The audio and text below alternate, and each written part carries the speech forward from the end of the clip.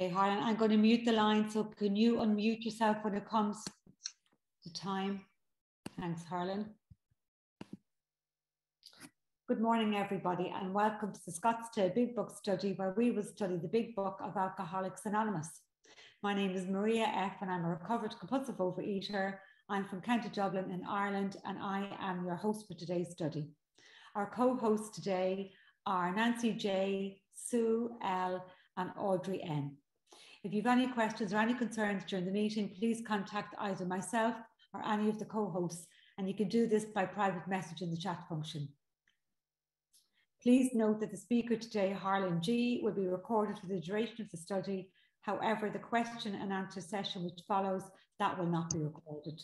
So please feel free to ask Harlan any questions you have when it comes to our Q&A. And we will put a link to the previous week's recordings in the chat function. We are currently on week number 105. We've got 104 previous recordings on YouTube. You can access all the other weeks there. We'll post a link for that now in a few minutes. We ask that if you could please make sure that your microphone is on mute at all times during today's study. And also please turn off your video if you are exercising, eating, or if indeed you need to step away from the screen for any reason. We also ask that you refrain from using the chat function during the meeting, just so that we can all be in attendance and present with each other here today. So now we will turn over the meeting to Scottsdale, Arizona, to Harlan. Good morning, Harlan. Good morning, Maria. Thank you. I'm just so happy to see everyone here this morning. It's wonderful. I hope it's as gorgeous and beautiful where you are, whether you're listening on a podcast or you're listening live as it is here in Scottsdale this morning. It's a beautiful summer day in Arizona. It's going to be well into the 100s, but it's a beautiful, beautiful day. So glad to be here. Just a little bit of a reminder that 2 weeks from today, now next week we are here, 2 weeks from today we're not here because I'm going to Flagstaff, Arizona. And in Flagstaff, Arizona, we're going to do a live workshop for 3 days, Friday night, Saturday, and Sunday. So on the 23rd of July, I will not be doing this forum of Big Book, but then we will be back on the 30th of July, God willing, and we'll be ready to tackle whatever comes our way. We've been working on getting some younger people in the meeting, and I want to welcome Carl from Sweden. Carl is joining us today, and Carl is one of our youngest members. He is a very, very enthusiastic member of OA, and he very seldom misses a session of the Big Book. And he's just like his daddy. His daddy puts his hand up to his face, and so does Carl. Very, very much like his daddy. So I just want Carl to represent the younger people in OA today. So he is with us again today, and we want to welcome him. He's very cute.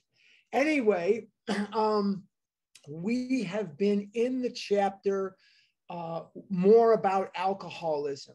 And in the chapter more about alcoholism, we are visiting, and there is another one of our younger people. We have with us Ilsa, and she is with us today. And Elsa is also one of our younger members, and Ilsa and Carl are in Sweden. So the drive to get them in earlier is working. Be encouraged that it is working. So we're here. Okay. And if you're not wearing a Dodgers jersey, then you are more than welcome to stay among us. If you are, of course, then someone might think you're out of your mind. But anyway, we're studying chapter 3. And in the chapter more about alcoholism, we have been talking about Fred. And we know that Fred is sort of from the other side of what we normally think of as an alcoholic. And the reason that Fred is very important as a story is many of us think that alcoholics lay in the gutter and wear trench coats, or that compulsive overeater and drink out of, what is it? They put the bag over the bottle or something. This is what we think sometimes in our mind. But alcoholics and compulsive overeaters look as varied as the 98 or the 100 people that are here today. There's no profile of who is or is not what we look like. We're black, we're white, we're tall, we're short, we're Pacific Rim, we're South American, we're whatever we are compulsive overeaters, and we come in various shapes and various sizes, but we also come from various socioeconomic backgrounds. We don't all come from the same. We're not homogeneous. We're varied in our social economic backgrounds, in our religions, in our beliefs. There is no profile. And so when we think of the alcoholic, we don't normally think of someone like Fred, who is a partner in a well-known accounting firm, yet he is alcoholic.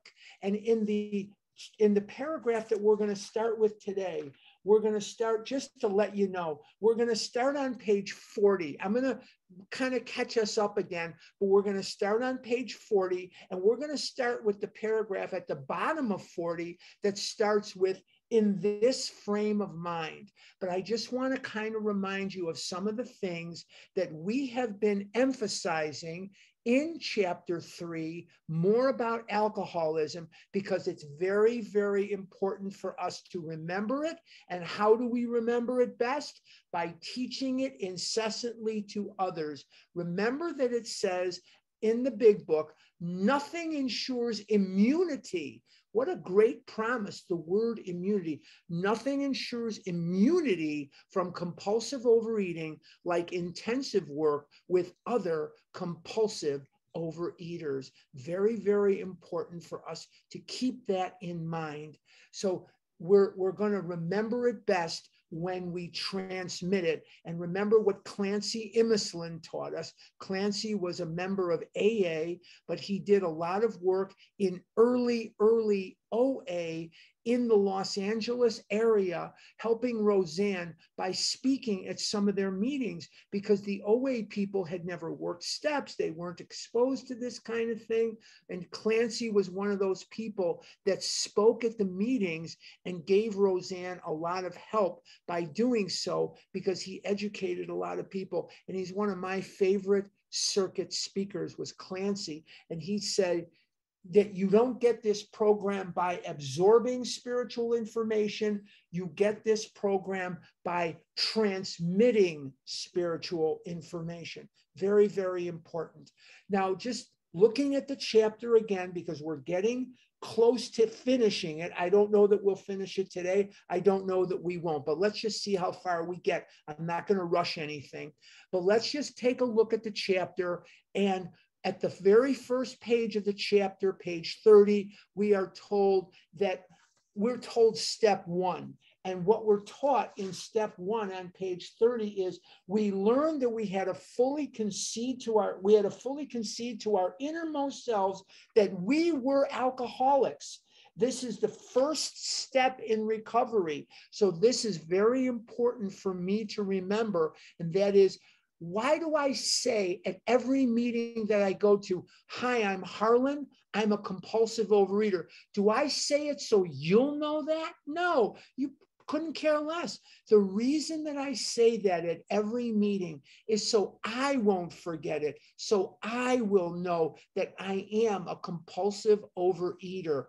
And because I have that the meetings that I go to where I say that, because I have that constant reminder, it helps me stay alive, because the minute I forget that I am a compulsive overeater, the food will seep back into my life in a very violent way and remind me, and it will drag me through pitiful and incomprehensible demoralization.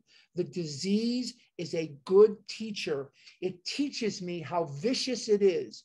It teaches me how merciless it is. It teaches me how lack of mercy this disease is, because it has done things to me that I wouldn't do to my worst enemy. It has degraded me. It has made me fat.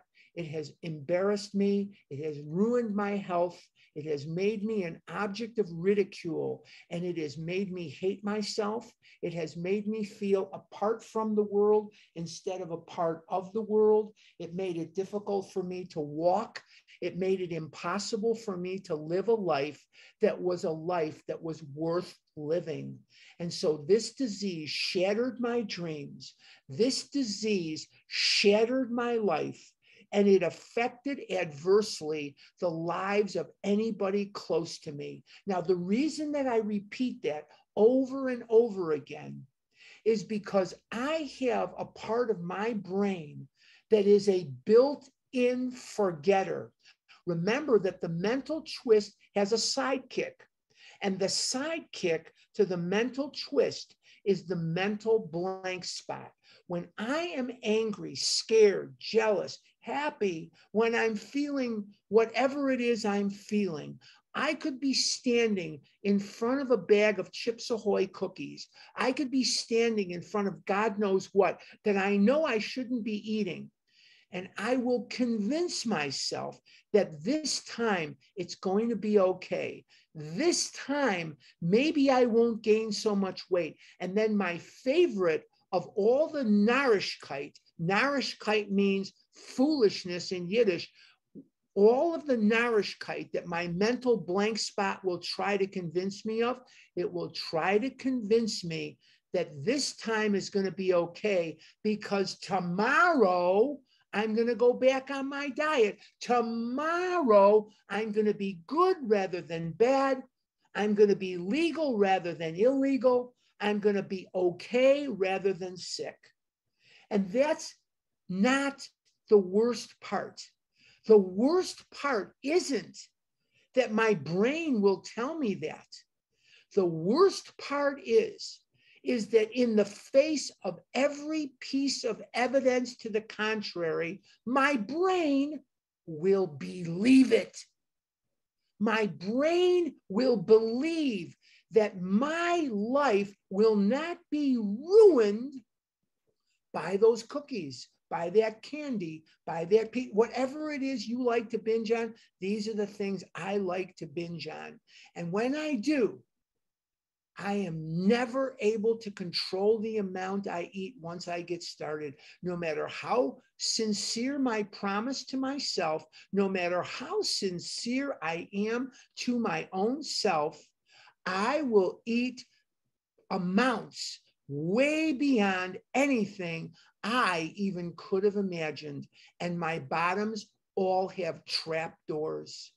As bad as I think a bottom might look, as nightmarish as I think a bottom will look, it will always, always be worse.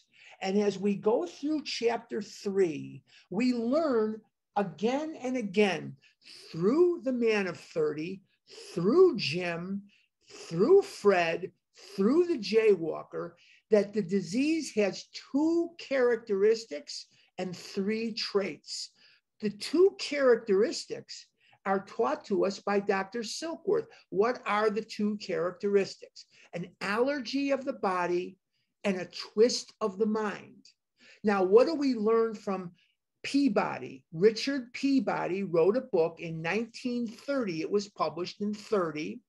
I didn't used to spit when I talked. I don't know if this is me getting old or me getting crazy or both. I don't know. All of a sudden I'm spitting.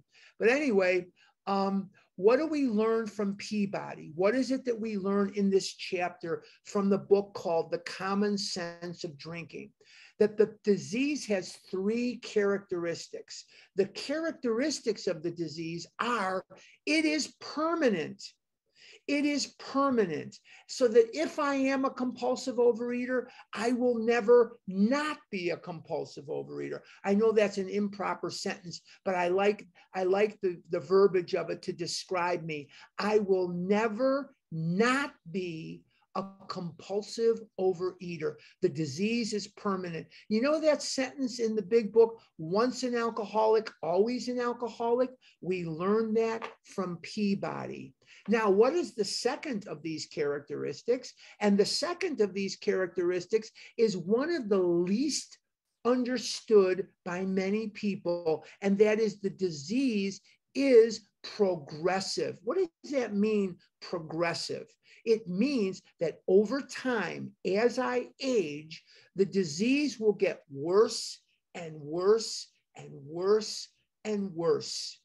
And abstinence does not treat the disease. I'm going to say that again because it's very important, and it can be counterintuitive to some of the things that we hear and say at meetings all the time.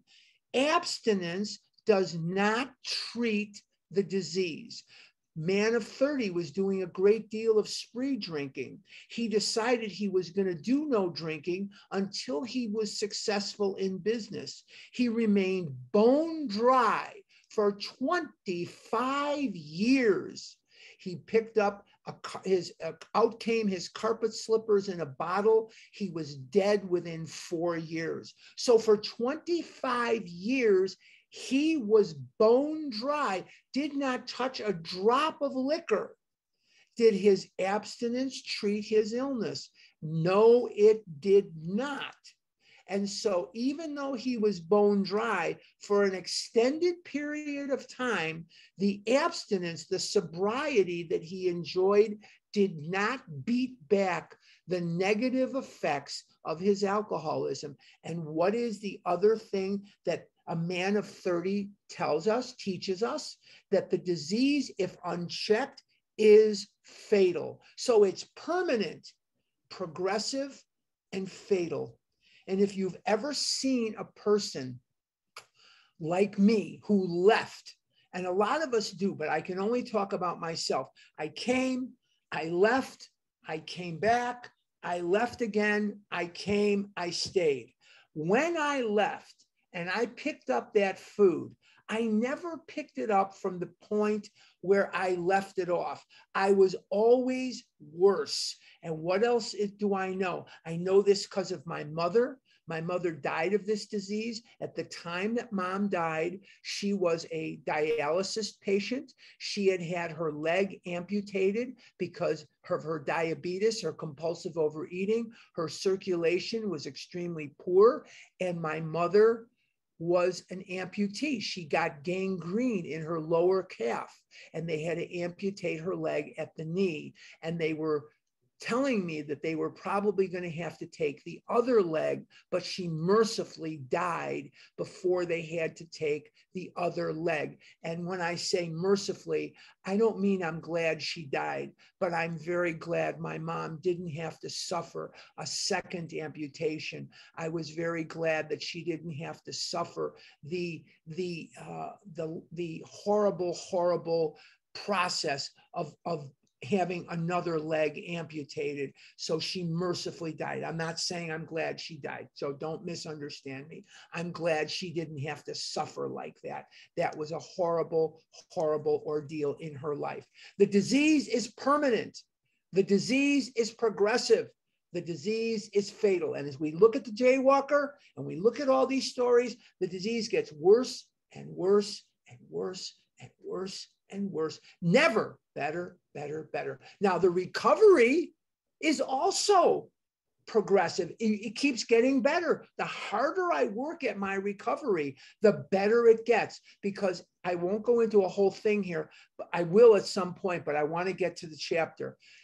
As I recover, now, when I first came in here, and I would say for the first 5 to 6 years that I was back after my last relapse, all I could really see was the scale and the clothing sizes. And that was the barometer of my recovery, the scale and clothes, the scale and clothes. As I started to progress in my recovery, I started liking myself more. I started being able to speak my mind more. I said yes when I meant yes, and no when I meant no. I became a better friend to myself, and I started liking me more. I started being who I was meant to be. I didn't try to figure out, do you want me to be a Republican? Do you want me to be a Democrat? Do you want me to like blue? Do you want me to like red? I mean, where are you? And whatever it is you want me to be and like and do and dislike, I'll do that so you won't run away from me. And I've learned in recovery that whether you stay or whether you go, it's okay, that God is here and all is well. I don't want you to abandon me. I don't want you to leave me, but that's okay. If this is as far as our path goes, then I wish you well, and I can separate from you without rancor. I can separate from you without trying to burn your village to the ground, if you know what I'm talking about. And there's other things too, like I can look at the world and understand that I am part of it. I'm not better than you. I'm not worse than you. I'm not a victim. I'm not some victim of the world. And not everybody's out to get me. Not everybody's out to hurt me. It's not, I don't have to don my sword and my shield every morning and go out there and do battle with the world because they're, I don't have to do that. I'm just another child of God. I'm just another bozo on the bus. And that is so emancipating, just to be another bozo on the bus. And there's more to this. We'll get into it another time, but let's go to the bottom of page 40 at where it says, in this frame of mind. But just remember, there are many, many vital things that we learn from this chapter. And the three things we learn from the chapter, just to encapsulate: permanent, progressive, fatal if unchecked. Let's go to the bottom of 40 and let's look in on Fred, because we're still talking about Fred. And let's take a look at what we see here. He's been drinking. He went on a business trip, and he didn't want to get drunk, but he got drunk. Let's see in the forensic analysis of what Fred did, because this is where we're at, is in the forensic analysis of him getting drunk. Bottom of 40, join me if you can. In this frame of mind, I went about my business for a time. Oh, in what frame of mind? In the frame of mind, I'm sorry, I should have covered this. My bad. That he had been approached by members of Alcoholics Anonymous, and they told him what they knew of alcoholism, about the physical allergy and the twist of the mind. And then they told him the solution that they had. I should have covered this. I'm sorry. The solution was the spiritual recovery. And he didn't want it. He didn't take step one. He didn't take step two. He listened to what they said. And, he just kind of, I don't know. I'm not that bad. I can handle it myself. You ever say that to yourself? I'm just going to handle it myself. I know I sure have. And you know what? My record at handling it myself is abysmal. It's absolutely abysmal. Let's go to the bottom of 40.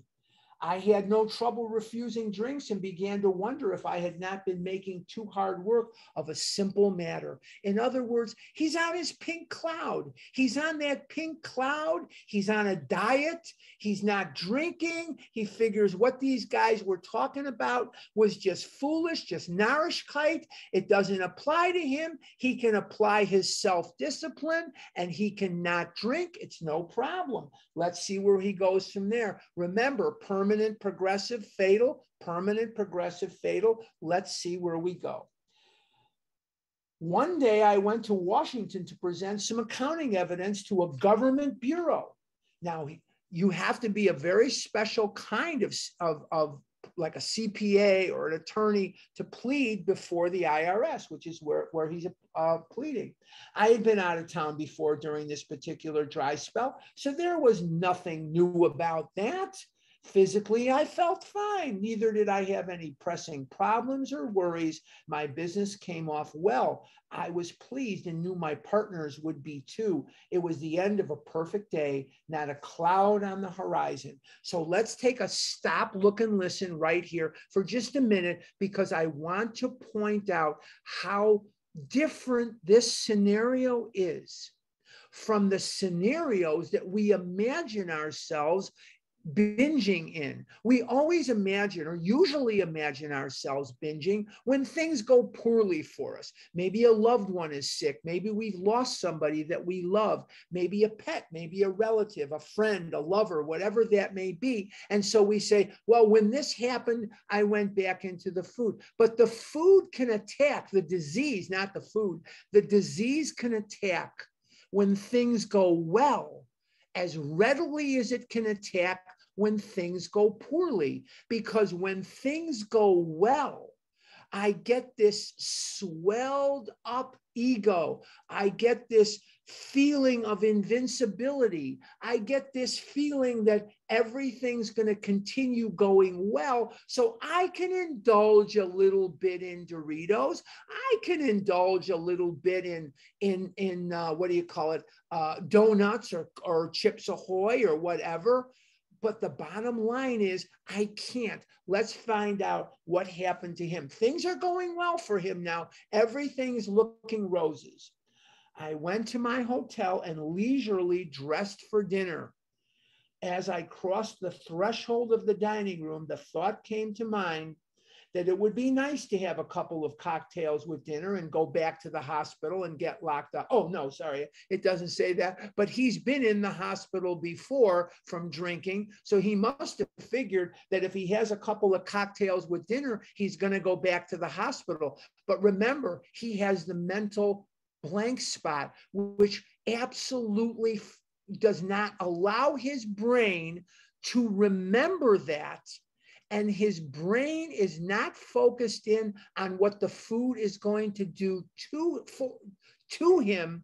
He is only focused on what the food is going to do for him. He's going to enjoy it. It's going to feel good. I'm going to eat a hot fudge sundae. I'm going to eat pizza. It's going to feel fantastic. We're all going to eat pizza. We're going to gain camaraderie and we're going to celebrate and we're going to tell jokes. And boy, the pizza is going to be delicious. No, not for me. Not for me. Let's continue. Have a couple of cocktails with dinner. That was all, nothing more. I ordered a cocktail and my meal. What caused Fred to order the first cocktail was the mental twist. And the mental twist was activated by the buildup of everyday human emotion. And we perceive sometimes that the emotions that build us to eating are fear and anger and jealousy and hurt feelings. Yes, those work very effectively. Chief defect activator is the selfishness when people don't stick to our script, and resentment. Those are the number one offenders. But isn't happiness an emotion? Isn't accomplishment an emotion?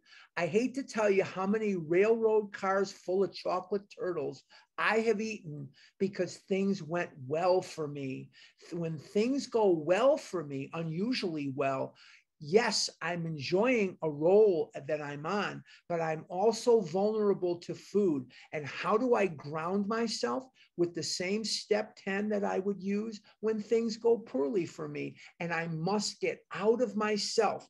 So we're seeing that the mental twist activated by that buildup of emotions is causing him to order a cocktail with his meal. No big deal. He's having a cocktail. He doesn't see himself strapped down in a hospital yet, but he will. Then I ordered another cocktail. What has he activated by ordering the first one?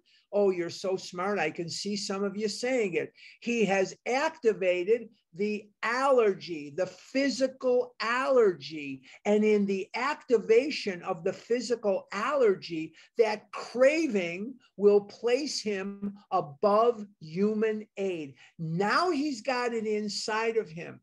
Once that second cocktail is ordered, he is no longer operating on the mental twist. He is operating on the physical allergy because the first cocktail put the alcohol inside of him. He activated the allergy, and the second cocktail has now been ordered. He is now at the mercy of his own disease. Let's see where he goes from there. After dinner, I decided to take a walk. What do you think he was thinking about on the walk? He was obsessing about more liquor. You can bet your bottom dollar that when he took that walk, it was only a matter of him taking the walk so he could convince himself that he was normal and that it was okay for him to go back into that bar and get sloshed. When I returned to the hotel, it struck me a highball would be fine before going to bed. So he has a highball before he goes to bed. I got to make a confession to you. I've been reading this book for many years. And when I was living in Eugene, Oregon, I got into recovery there. And that was fine. I got into recovery in 1998, and I was in Eugene, Oregon at that time. And I didn't know what a highball was. So they laughed and they explained it to me. I didn't know what the heck a highball even was. Okay. It struck me a highball would be fine before going to bed. So I stepped into the bar and had one. I remember having several more that night and plenty next morning. He's got it inside himself now. He is at the mercy of the physical allergy. The cravings have set him apart and put him beyond human aid. He is no longer able to control his consumption of liquor. I have a shadowy recollection of being in an airplane bound for New York and of finding a friendly taxi cab driver at the landing field instead of my wife. His wife probably took his call, and all of a sudden she said, "You're drunk. Don't, I'm not coming to pick you up. You're drunk." So he finds a taxi driver. The driver escorted me about for several days. What do you think he was doing with the taxi driver for several days? He was getting further and further drunk because he can no longer resist the urge to drink alcohol once that physical allergy has been manifested. I know little of where I went or what I said and did. Why is that? He's drunk. Then came the hospital with the unbearable mental and physical suffering. So no matter what happened, how good his trip to Washington was, how things went his way, everything was coming up roses, everything was looking good. He's back in the hospital. He's strapped down. He is absolutely humiliated. His wife is now going to see that he's back in the hospital. His kids are going to see that he's back in the hospital. His business associates are going to see that he's back in the hospital. Would that knowledge prior to the first drink have made one difference? No, it would not, because he knew it, but the mental blank spot didn't allow him to remember it with sufficient force so as to dissuade him from taking the drink. The drink represented to him the freedom of the effect, and that effect, that sense of ease and comfort, was what he had been looking for the entire time. He was looking for relief from the buildup of human emotion. Let's continue. As soon as I regained my ability to think, I went carefully over that evening in Washington. Here's italics. Remember that italics, this is not the first time that we've read italics today. Italics cost these guys more money than regular print, and money was tough. This was the height of the Depression. They needed money. They spent it on this. So pay attention. It says, not only had I been off guard, I had made no fight whatever against the first drink. And how many times in my life did I wake up in the morning and swear to God and swear to whoever was there, my mother, my dad, whoever, I wasn't going to eat those little pecan pies. I wasn't going to eat Dolly Madison or Hostess. I wasn't going to eat whatever. You fill in the blank, whatever it is you like to binge on. And there it was. It was almost as if my automobile or my feet had minds of their own. And there I was going in and buying the one thing I swore to God I was not going to buy that day. And there I was eating it, swearing to God that tomorrow would be different. But for today, I might as well get good and drunk then. And I did. So I wasn't drunk. I'm just using Bill Wilson's words from when he goes into the cafe to make a telephone call. And now he's pounding on the bar, wondering how it happened. And he said to himself, I might as well get good and drunk then. And I did. And how many thousands of times from the age of 5 on did that happen to me? Many, many hundreds of times. One of the reasons that this is a disease of self-loathing is because I lied to myself and lied to myself and lied to myself and lied to myself in ways I would not have wanted to lie to you. So I treated myself in a very, very bad way. I did not treat myself as a friend. And while I was eating the food, and while I was having diarrhea, and while I was having gastric distress, I cursed myself for a weakling. I cursed myself as a jerk. And I said to myself, in the mirror or not in the mirror, Harlan Grabowski, you must be stupid. You don't deserve to live. And I would speak to myself in a way that was very, very horrible. And my wife said to me one time, she said, oh my God, Harlan, if you spoke to your friends like you speak to yourself, would you have any? And I have to think that the answer was no, I would not. I would speak to myself like my worst enemy. Bottom of 41. This time I had not thought of the consequences at all. Why didn't he think of the consequences? Because of the mental blank spot.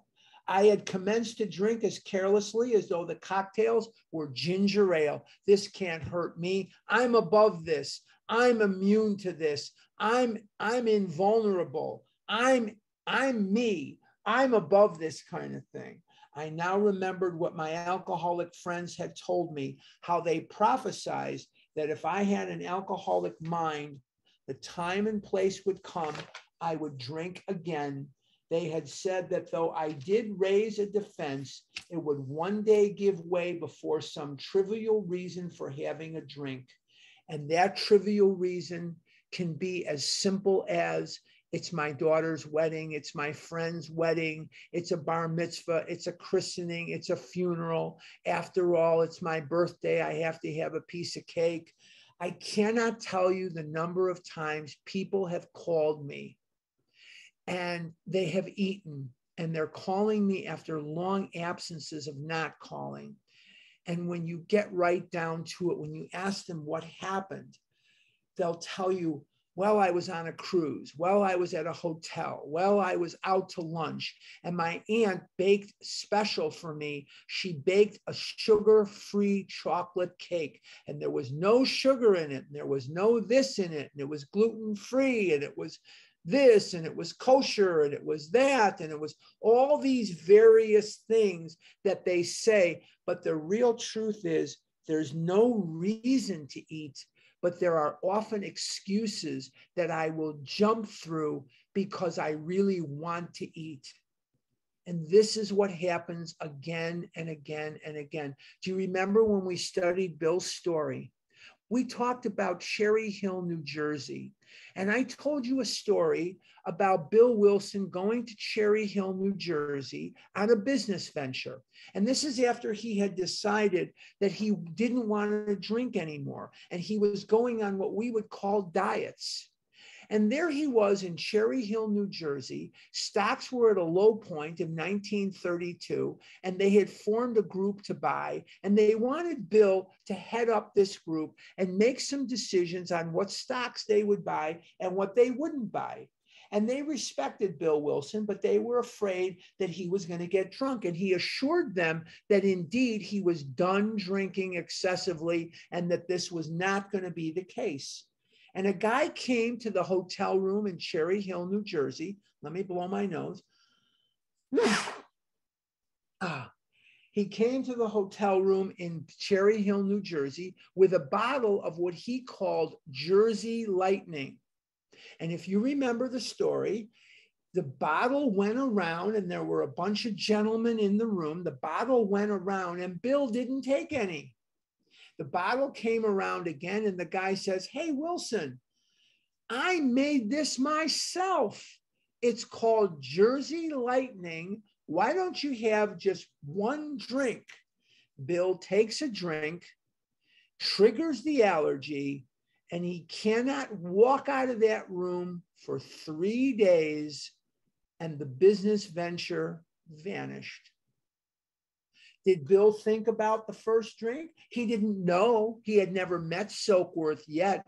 Did he think that every single time I take the first drink, it leads to this? No, he didn't think at all. He just had the first drink. He didn't have any willpower, because where alcohol is concerned, the will is amazingly weakened.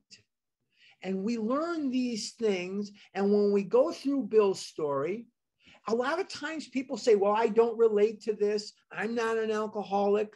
I'm not a white Christian man from Vermont. I'm not a stockbroker. I never lived in New York. And that's fine. I'm born and raised in Chicago.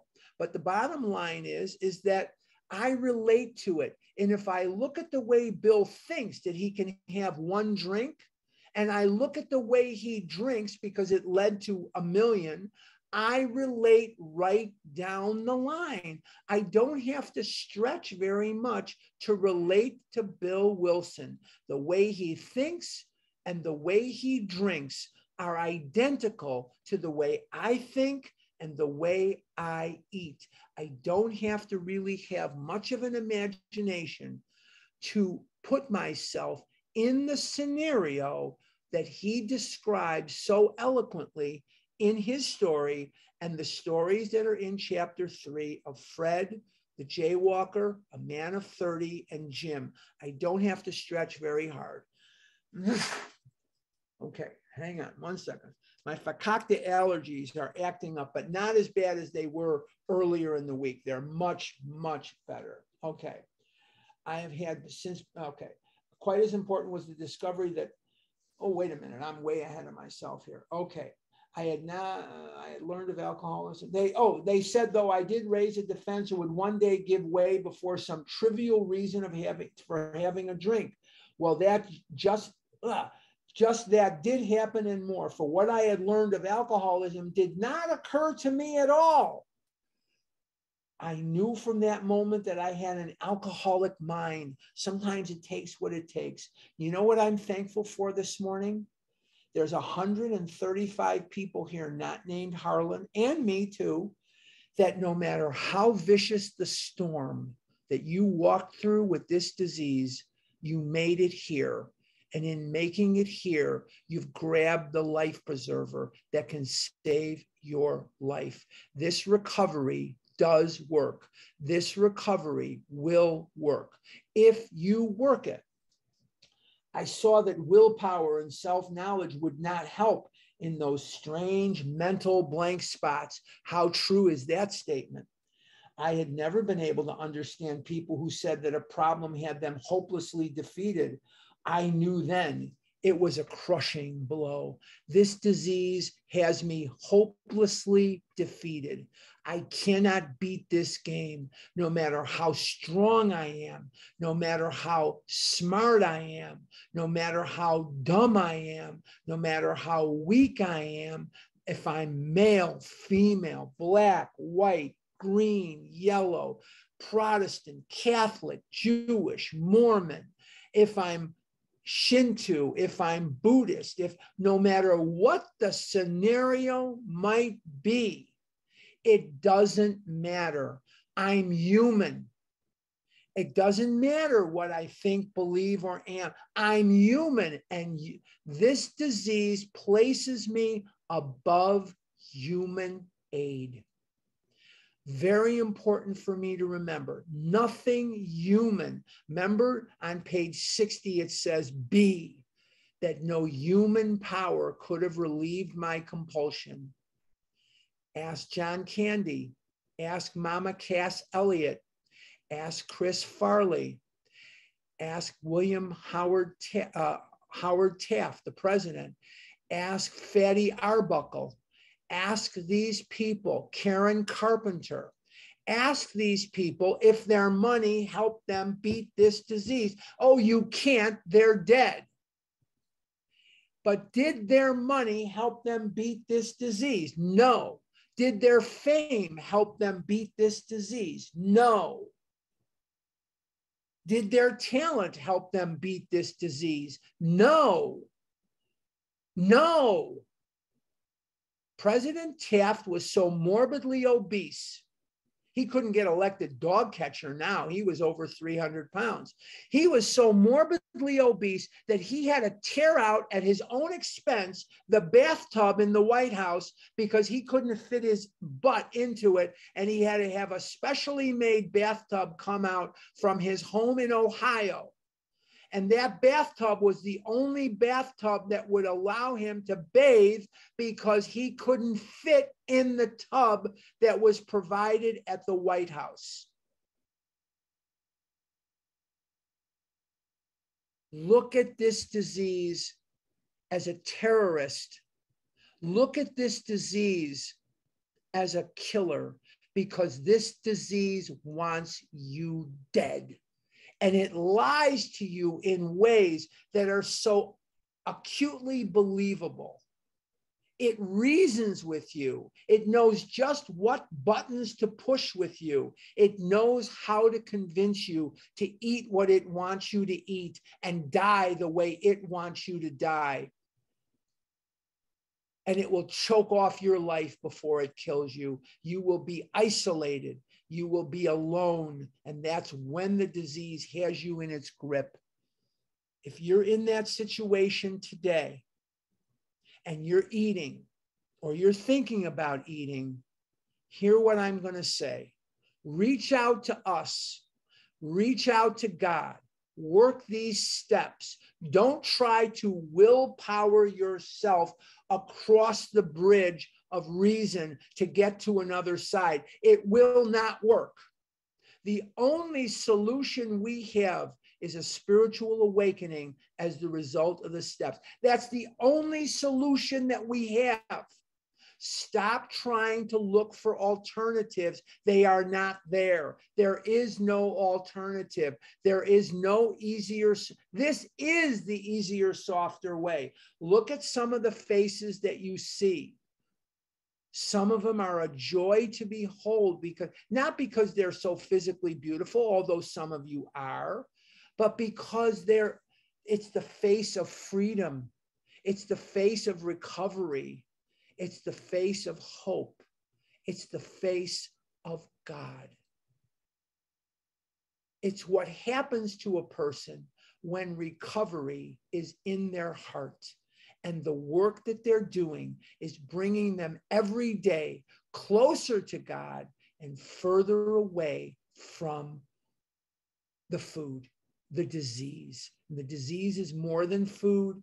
More than food. It's self-loathing. It's that feeling of fear, that feeling of dread that you have as you go out into the world. It's that feeling that everybody is better than you or everybody is worse than you. It's that miserable feeling you get in your heart when you're scared to death of everyday life. So grab onto one of us. Grab onto the recovery. On page 88 of the big book, it says, it works. It really does. Let's continue in the chapter. Two of the members, I'm on page 42. Two of the members of Alcoholics Anonymous came to see me. They don't go alone. They always go in twos. They grinned, which I didn't like so much, and then asked me if I thought myself alcoholic.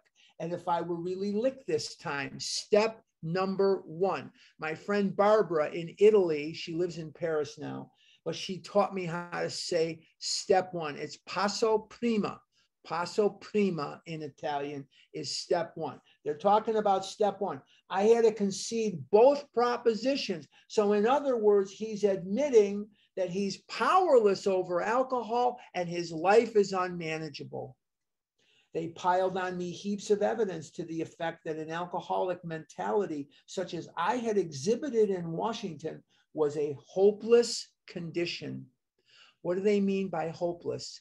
There's no hope as long as you hang on to your current ideology. Once you adopt an ideology that says, I'm powerless and I need help, step two, step one, step two, now you're on your way because you're going to plug into the power that is the only power that is bigger and more powerful than your disease. The only power you have to tap into is that higher power. Remember that we deal with alcohol, cunning, baffling, powerful. Without help, it is too much for us.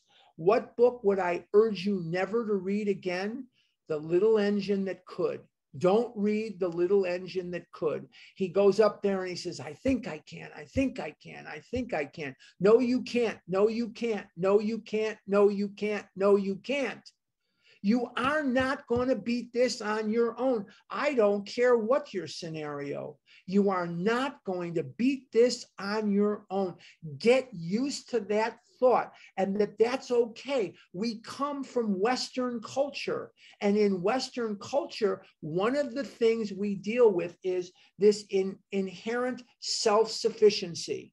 In Western culture, we are taught that we must be self-sufficient. We don't discuss our problems with anybody. We solve our own problems in this family, young lady. We solve our own problems in this family, young man. We don't do this and we don't get help. We find a way to discipline ourselves and we find a way to get willpower to overcome our problems. That's not possible here. Divorce yourself from that ideology. You must amputate that ideology from your psyche. You must be dependent on a higher power. Guidance and dependence on a higher power. Guidance and dependence on a higher power. So critical to our survival. Critical. Was a hopeless condition. They cited cases out of their own experience by the dozen. So these two guys from AA, they're talking about their life.